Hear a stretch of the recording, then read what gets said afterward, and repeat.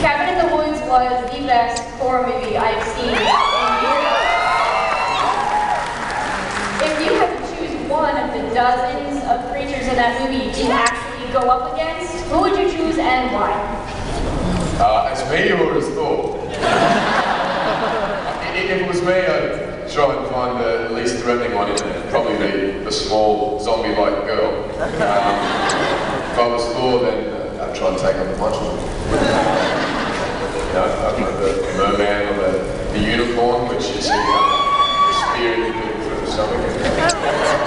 Every one of those creatures, I remember reading the script and thinking, how are they going to pull that off? And what, you know, and that moment when the elevator doors, and then every angle of it, every creature you see, and every different sort of story or horror film was just incredible. Buckets of blood and gore and guts.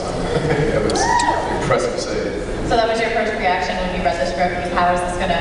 Yeah, how are they going to pull it off? Yeah. And what is going on? I don't know, a lot of you understood the ending there, but you have to watch it a few times to really sort of work out what's happened. And my character had died by that point, so I didn't have much care for that actually. So I was able to go, oh, I don't need to explain that, that wasn't there.